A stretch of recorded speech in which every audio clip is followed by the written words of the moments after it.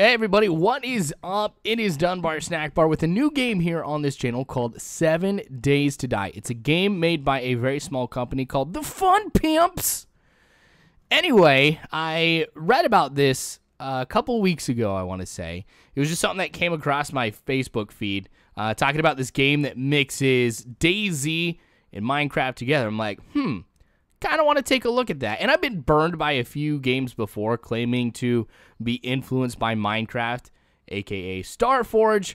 But this looked really cool because this focused on the survival aspect of it.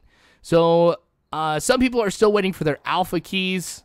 I got mine. I did go ahead and... Whoa, that guy is in half. All right, just picking up some stuff from him.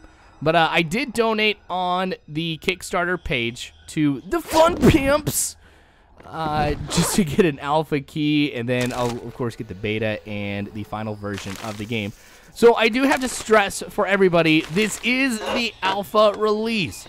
So while this game is looking pretty cool thus far, there's a lot more of this game to come. What was really cool is on the Kickstarter campaign, The Fun Pimps were able to go ahead and achieve every single one of their stretch goals. It came down to the very last couple hours here, but you know, when you take a look at some of the stuff they were saying that they're going to put in before the final release, or something that might be post-release. Oh! Okay. A little scandalous. Probably dressed a little bit better for the zombie apocalypse. Alright, but anyway, there's some really cool stuff that I anticipate going to be coming, like drivable cars.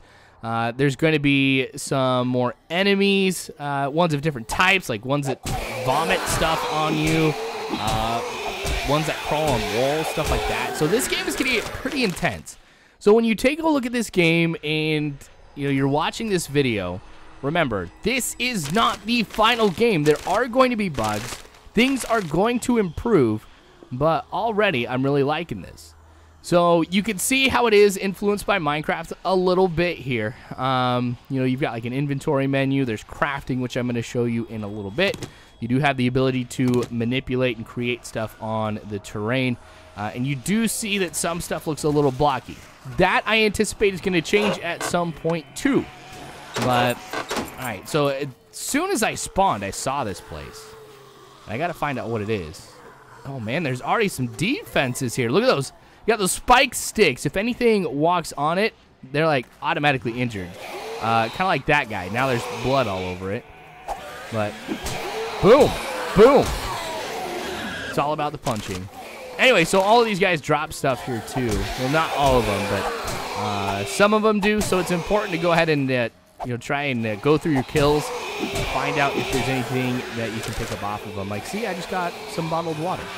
On the bottom left of your screen, you're going to see a little mini-map, as well as some different things that kind of pertain to your well-being. So you see like a little red meter. That is your overall health. If you do get hit by a zombie, or you fall a great distance, or you run over one of those wooden spikes, it's going to go down.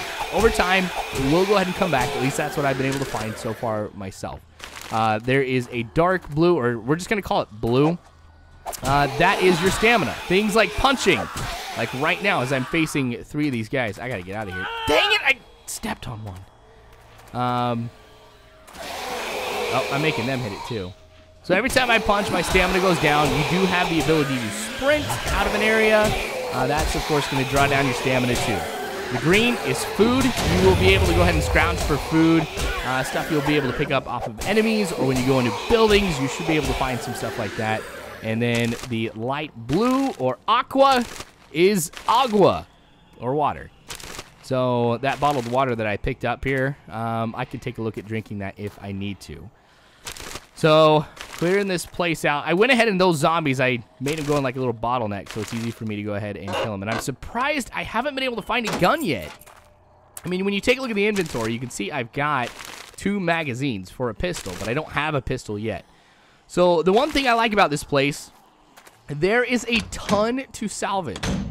A lot of things I'll be able to pick up. So, I'm not going to show you everything that I go ahead and get, but I'm going to pick up this chair. You never know when a chair is going to come in handy. Now that That kind of looks like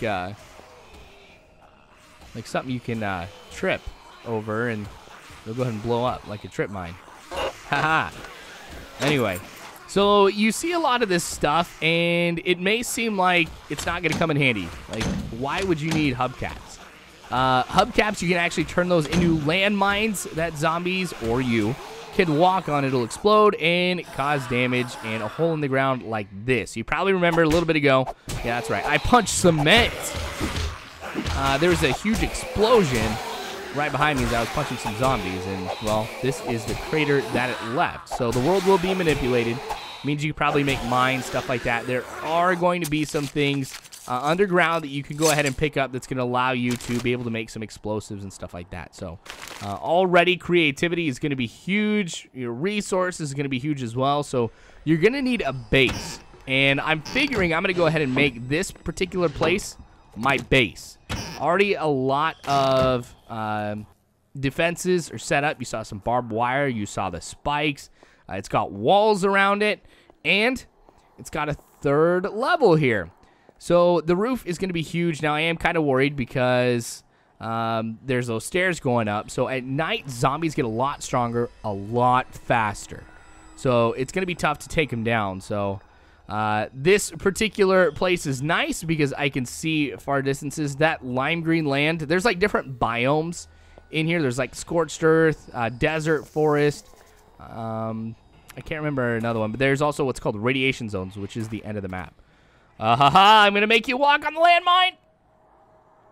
Nothing. I wonder what that is then. Dang it. All right. I'm going to have to go ahead and just punch her. All right. So all of the girl zombies I've noticed in this dress pretty nasty. All right. So I'm going to go back into my little base now. And one thing, too, I'm sure you guys have kind of noticed here, not everything is exactly straight. Oh, wall safe. I'm going to go ahead and put some stuff in here. I've been able to go ahead and scrounge some weapons, as you can see. But, yeah, going back here, the blocks, they're not exactly, like, straight. You can set it to be straight, but then it has more of, like, a Minecraft look. And I don't necessarily want that. I mean, I want, you know, a few aesthetic changes here, but... Anyway, here is the crafting menu. It's a little bit different than Minecraft because it's not like you have a blank space and then you just put in whatever you want. On the right, it tells you, based off the things that you have in your inventory, what you can go ahead and create. So I can make a sleeping bag, barbed wire, a scrap metal door. The one downside to this here, and I know this is something that's going to improve, so I don't want to make it sound like this is distracting from the game, is I don't know what to put in what places to get some of the stuff. Like, you know, iron ingot makes sense, but dang it, I can't get up here. I know. Remember that chair that I got? I picked up a couple other ones, too. I'm going to set that down. I'm on the roof. Eat that. Now, if I go ahead and I pick it up, nobody can reach me. I'm just in a good place right now. Can't be better. Oh, my gosh. What the? No! It's still alive. That's another thing that I totally forgot. Physics is a huge part of this game. So you can't go ahead and, you know, build like a column and then have wood, metal, whatever it is, stretch for like 30 freaking blocks out from it without being supported. It doesn't go there. So, you know, the weight that you put on something, depending on what is supporting it, it can cause it to collapse, as you saw. I'm so lucky I fell on that beam on the way down because that broke my fall. Okay, so we're going to skip ahead a little bit here. Obviously, it is getting nighttime. I'm going to hang out on this roof because I don't want to be down there. It's going to get crazy in a little bit. So the game does give you a full-on map, just to kind of let you know a little bit about what is in the area. Again, if you haven't picked up on this, this is alpha release. So there are a lot of places, but there is going to be more places to explore down the road. The map is just going to get bigger. So there I am in the southeast corner of the map. The star, I think, is where I spawned, but this kind of helps me, you know, plan exactly where I want to go and stuff like that. So, all right. Now it's really dark. Tells you the time in the top left. See, now they're, like, running. They weren't doing that before. They were just leisurely walking, thinking, oh, I can kill this guy. No, now they're like in this huge frenzy. I got to sit here and wait until day comes. Now, I can hear that they're starting to tear apart the inside of this place. So that kind of, lets me know I can't stay up here forever. I'm going to have to either build a place, repair this, or just kind of improve it. All right, so after hanging out here for a little bit, I saw that my, hunger and my thirst, well, that's getting kind of out of hand. So I got to eat. So I was able to get some chili. That's what I mean. It goes ahead and it brings up my food meter a little bit. Water's going to be the exact same. Your stamina meter, though, depends on how well you are eating and drinking. So if you're full and you're not thirsty, your stamina skyrockets. Like you can see right here, with everything that I drink, my stamina improved. So it is important that you do that stuff. And I think you can starve. Now, there's a zombie in there right now, and, well, I don't know. I'm kind of worried. I don't want her to be able to know I'm up here, but all right, one-shot kill. Now I'm worried because that one shot could cause all these zombies to come up my way. The AI in here is actually pretty good. They can hear, they can see, and apparently they can smell. So I don't know if that means that they can follow where you've been, stuff like that. But it is 6:45 in the morning. I skipped ahead a little bit. In case I need to sprint back up. All right, I think we're good. I can hear there's zombies in this place right now, but that's okay. I'm ready for them. I can switch to my shotgun, my submachine gun. If I had a sniper rifle, I probably wouldn't use it right now, but now it's 7 o'clock in the morning, so we should be good. All right. See, they've destroyed these stone stairs. But, oh, there's a lot of them over there. Oh, what? No, you're not supposed to be running. It's the daytime. Oh, come on. Come at me. You and me, amigo. Just what? I'm out of ammo. Oh, I'm dead. Wow. All right, so lesson learned. I'm not going to head out from the roof until it's like 8 or 9 o'clock in the morning. All right, so spawned right back at the beginning. Another zombie. So the one thing, too, is if you do clear an area, there's a chance that zombies will end up coming back here pretty quick. So don't feel safe after you've cleared out an area. They're likely to come back. What are those shadows? All right, so there's 3 more. So this zombie on the left is one of the tougher ones. I think he has an ability or something like that, or maybe he's just tougher to kill. But anyway, 7 days to die, excuse me. Great game. I'm absolutely loving it so far. This is not going to be the beginning of my series right here. By that I mean I'm going to be starting in a new world just because I just went through a lot of work and I lost everything. So yeah, really important that you don't die. So I don't know. Maybe I'll be able to go ahead and get some of that stuff back here.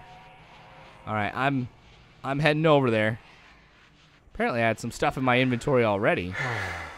Ah, dang it. I ran out of stamina. Okay. I'm wondering if anything had regenerated, too. You know, like stuff was put in areas I grabbed from before. No! Everything's gone!